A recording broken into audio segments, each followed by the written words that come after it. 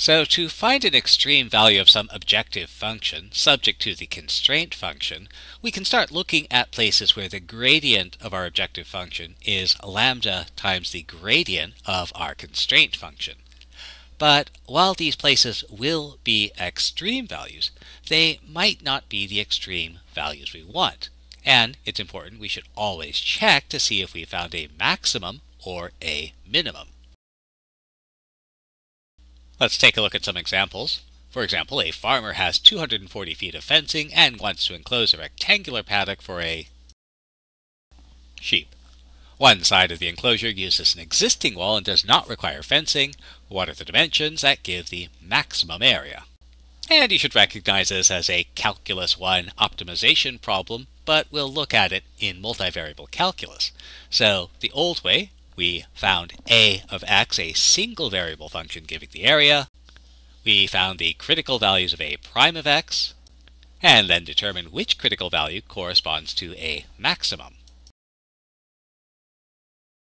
Using Lagrange multipliers means we need to identify an objective function, which we want to maximize, and a constraint function.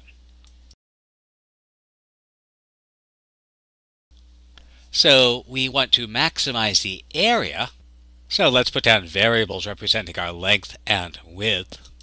And in a spasm of creativity, we'll call one x and the other y. So we want to maximize the area xy.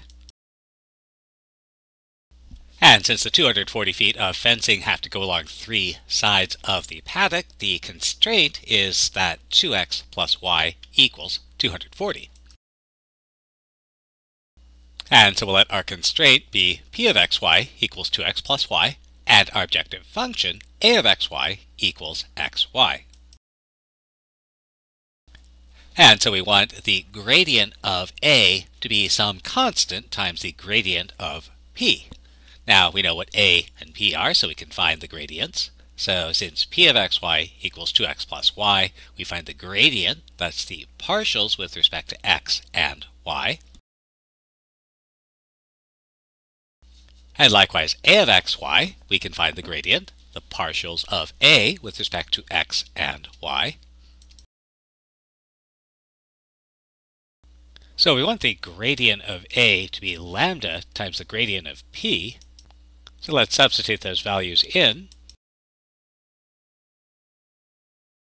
And we'll complete the scalar multiplication by multiplying all of the components by lambda.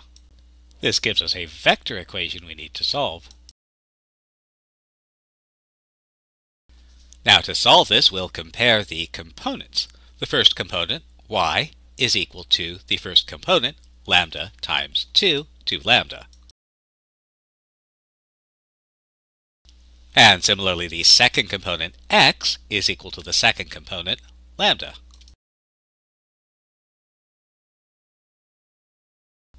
Now, you might notice there's just one problem. We have three unknowns, x, y, and lambda, but only two equations.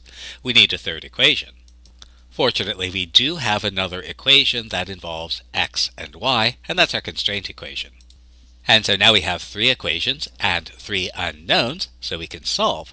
So let's go ahead and take our constraint equation. We'll substitute x and y, and find a value of lambda. And since x and y are expressed in terms of lambda, we can then find x and y and get our solution.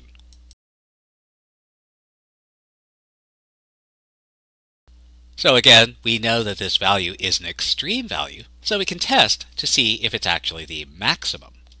And the important thing here is that since we know it is an extreme value, it's either a maximum or a minimum. So if it's not the maximum, it will be a minimum, and every other value of our objective function will be greater. And so we can compare the value at 6, 120 with our objective function for any other value in our feasible region. Now, since 2x plus y must equal 240, we can take a value like, I don't know, how about x equals 120, y equals 0, and we can compare a of 60, 120 to a of 120, 0.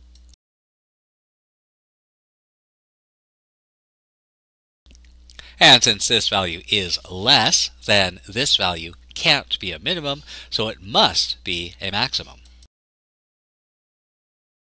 The method of Lagrange multipliers extends to higher dimensions. In general, to find an extreme value of some objective function subject to the constraint, we seek a solution to the gradient of the objective equals lambda times the gradient of our constraint. And remember, the geometric significance here is that any solution corresponds to a point where the normals to the level curve corresponding to the constraint and the level curve corresponding to a specific value of our objective function coincide. We'd say they are coincident, but this sounds like it's accidental, whereas we're very much trying to make this happen. And it's also worth mentioning that we could also solve lambda gradient of the objective equals the gradient of the constraint. It doesn't matter which side the lambda is on. So, for example, let's find the point on the plane that is closest to the point 1, -3, 5. Since the point must be on the plane, the equation of the plane is the constraint. And this will be the level curve f of xyz equals 30, where f of xyz is the variable portion of our equation. Now, the closest point will have the least distance to the point 1, -3, 5. And so we can find the distance to the point using our distance formula.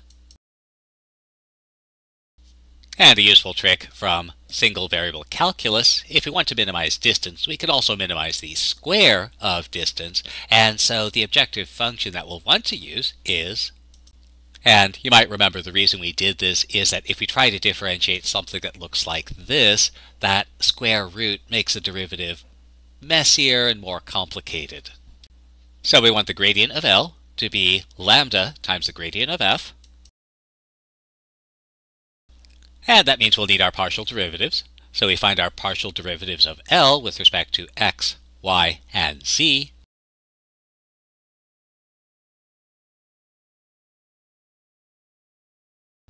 And our partial derivatives of f with respect to x, y, and z.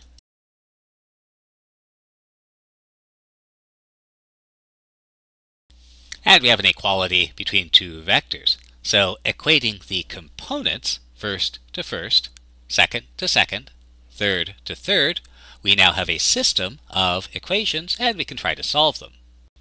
And again, there's actually 4 unknowns here, so we need a 4th equation, and that comes from our constraint.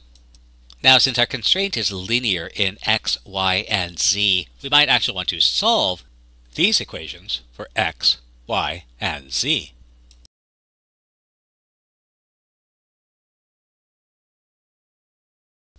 Replacing in the constraint equation, and we find a value of lambda.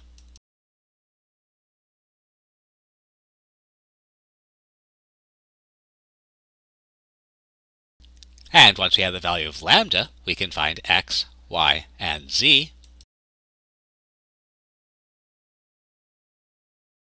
And since we're looking for a point, well, here's the x, y, and z coordinates of a point that makes the objective function have an extreme value. And again, while this is an extreme value, it might not be the minimum value that we're looking for. And so we should check, could this be a maximum value? And in this case, the geometry says no. If we stay on the plane, we can get as far away from the point as we want. And that means the point that we found is in fact the point on the plane closest to the given point.